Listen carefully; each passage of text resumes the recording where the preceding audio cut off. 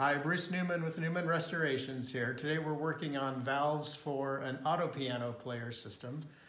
These are the type that have the force-fit collars that hold the valves in place, the valve seats. So the outer valve seat is removable, so that just comes off. And then you'll see three collars. The two lower collars hold the bottom valve seat in place.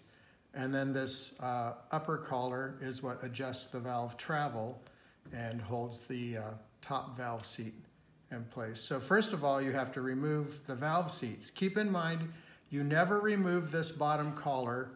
It's set to be the proper distance between the end of the threaded part of the stem and the valve seat. So always leave that one alone.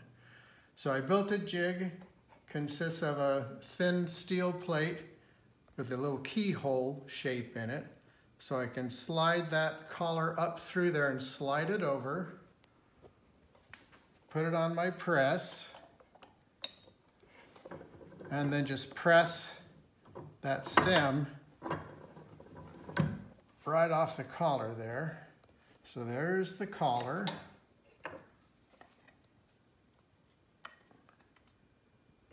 And there's the rest of the valve with that collar gone. So now we just put this back on the jig with the threaded stem facing down, and that collar fits right in the hole there. And we can push that one through. There's the collar. There's the lower valve.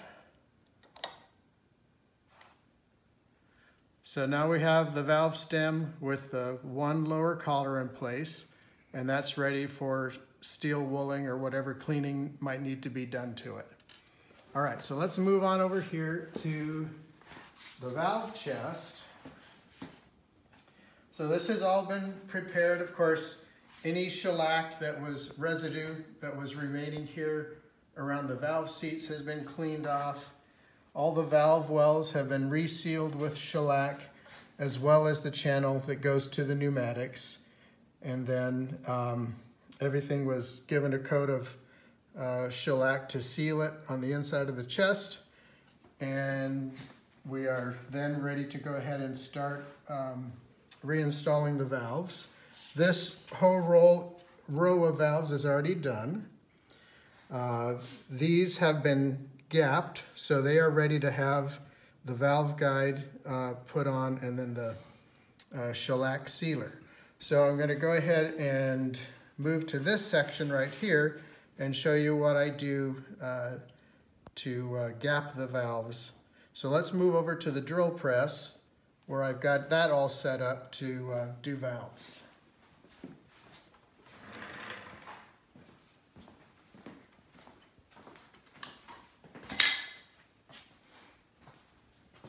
So here on the drill press, I have a steel block with a hole in it, and that hole is sized just a couple thousandths of an inch larger than the valve stem.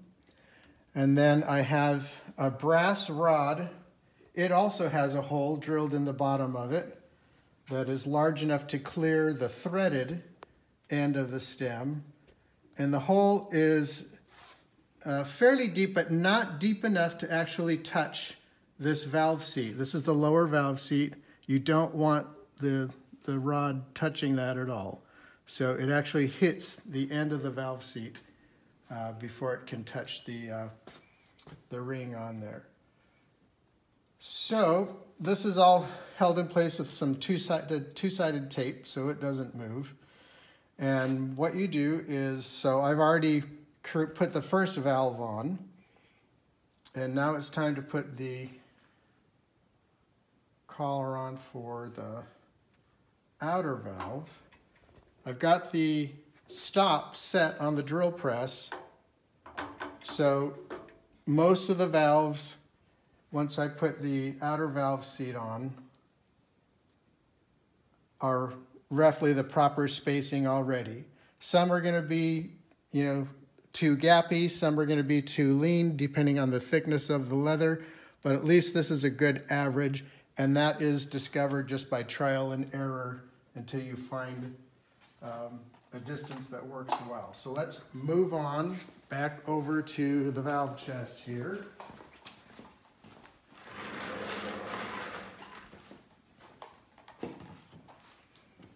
Here we have all the valve seats.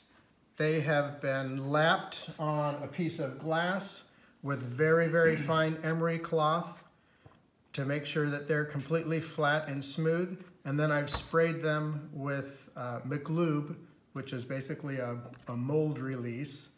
And that makes them very slick so that the valves will seat properly. And then we have the valve guides, the screws, and of course the buttons that we won't be putting on right at the moment. So the first step is to go ahead and load our valves into the valve well.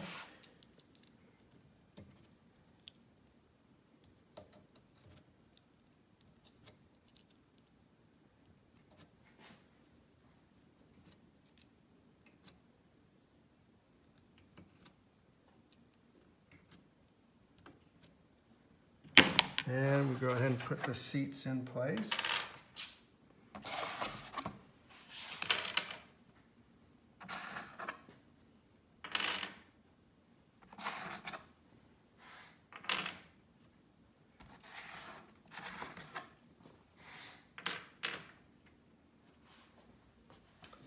So now we've got our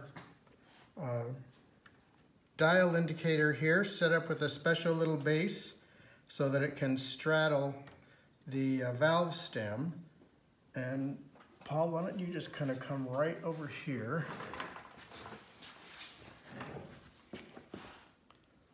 So you put that on there and hold it down fairly tight.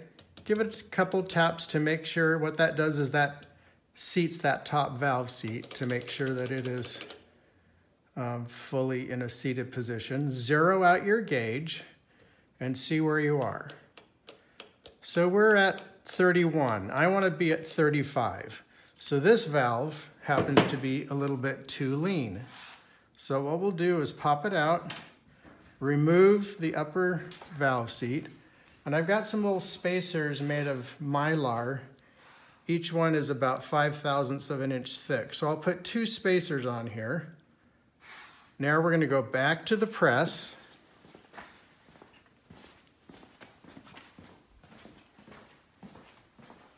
So with those spacers on there, it's going to shove that collar. So I've got the 10,000th inch of spacers on here, and now I'll put it back in here. And with the spacers on there, what that's going to do is force that collar a little bit closer. Now we'll go back and give it a try.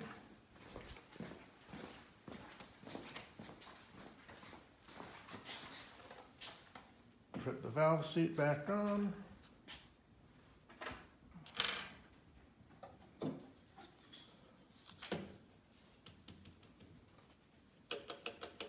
All right, so now we're very close. My goal is to be between 35 and 37, and we're at 37 right there.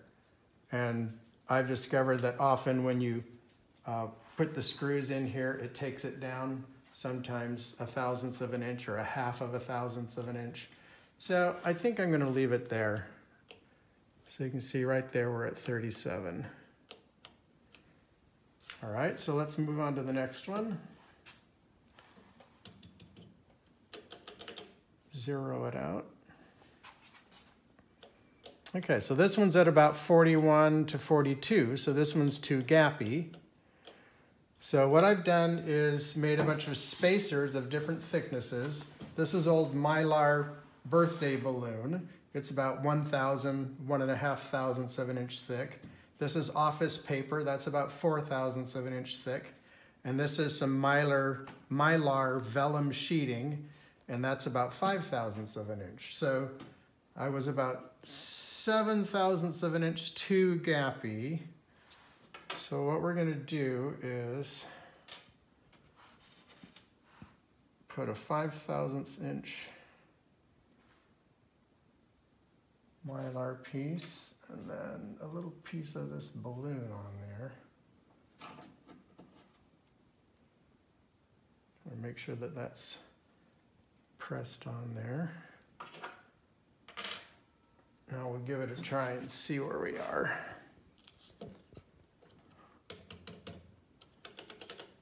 Zero it out. Right on, 36, perfect. So you just continue doing that all the way on down the line. So we'll leave that there for now. And let's move over here and we'll get these plates sealed and the valve guides put on there. So I have a mixture of burnt shellac right here. And I've burned off the alcohol until it's about the consistency of molasses.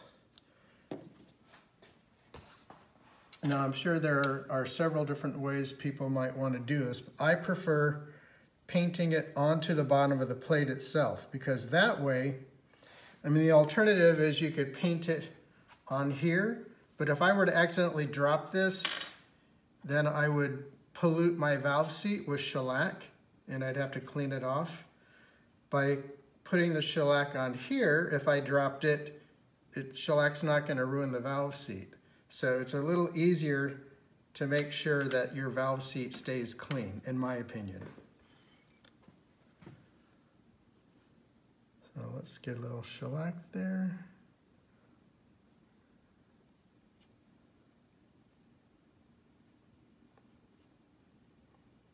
Now, if you've done a good job making sure that your valve board is nice and smooth and sanded before you re-shellac it here, then you don't need a whole lot of shellac on these valve seats because it won't take much to make sure they seal. So when you press down, you want to see just a little bit squeezing out. That's perfect. Put the valve guide on. Oh, whoops, I already had one. And then your screws.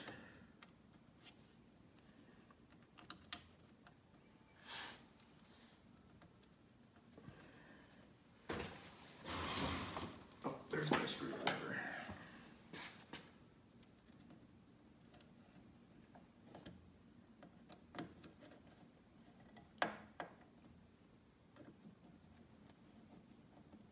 Just tight enough until it snugs. And then you can do a quick recheck.